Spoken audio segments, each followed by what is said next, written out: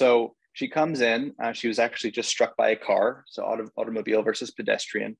And she's moving purposefully, but very agitated. In the shock room, heart rate 70, blood pressure is 180/98. Right pupil now is actually much larger than the left. And on your assessment, so this is different from what they found in the field, her DCS is now 6. So it went from 13 to 6. She's only now just withdrawing from pain. So you want to, or flexing from pain. So you want to, at this point, do your ABCs. You want to get through your trauma evaluation. Someone notes that she has an open tib-fib fracture. They also do a FAST, which is an ultrasound test of the abdomen to look for free fluid, which is negative. And then she gets intubated. All right, so everyone wants to get a CT of the head, and I think that's the correct answer. For some reason, I've been asked this multiple times. When a patient comes in with a blown pupil and a poor exam that was previously okay, some trauma surgeon or something goes and says, shouldn't you just put a burr hole in or something like that? And if you were in the middle of nowhere and you had no access to, and you weren't in a hospital, you had no access to any imaging, then I think that would be the right answer.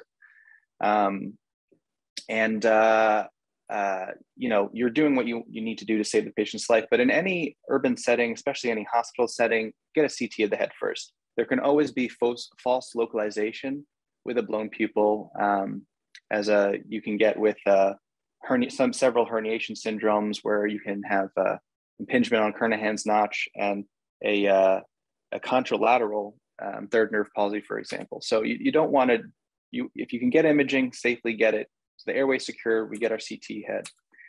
And this is what it shows. So we have a large right-sided acute subdural hematoma with a lot of midline shift. So what do you guys want to do about that? Now you're in the scanner. You got to decide what to do.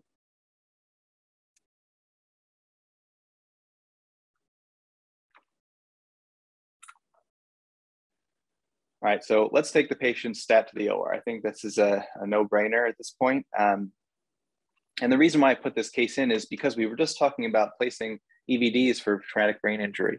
However, in this case, to relieve the patient's intracranial hypertension, we're not talking about CSF flow diversion. We're not talking about placing an EVD to drain CSF. We need to get this huge mass lesion out of the head, right, to make room. So there are, in addition, Brain Trauma Foundation guidelines for this as well, which are mostly consensus. And so a lot of you will hear that acute subdural greater than a centimeter with a greater than 5 millimeter midline shift should be evacuated as soon as possible. Or in a patient who with a very poor GCS with slightly less subdural thickness and midline shift with a rapidly decreasing mental status should also be taken. And just briefly to go over that. You'll have your patient positioned, usually supine with the head turned. In this diagram, they have them pinned. We don't pin for our trauma cranies ever because it's just a waste of time and also provides less flexibility for the scalp. And you make your reverse question mark incision, large craniotomy.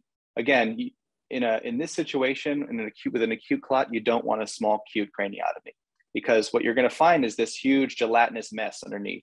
So this is a case that I did not too long ago. Huge clot that we're just kind of sweeping off here. And then once we get it off, you find this, the surface of the brain here, your large dural opening. And at this point is a good point to think about placing your EVD, or you can close up and place it afterward if the brain is swelling. You decide whether or not you put the bone back on, leave the bone off. These are all conversations for another time. But in general, once you get the subdural out and the brain looks okay and it's not swelling out, you can put the bone back on, usually leave an EVD. And if you're going to place an EVD, you can place it through a point called Payne's point, which on the left side, unfortunately, goes straight through Broca's area. So you don't want to do that necessarily. But what you can do is take that same point and go a little bit more medial and place it through the middle frontal gyrus.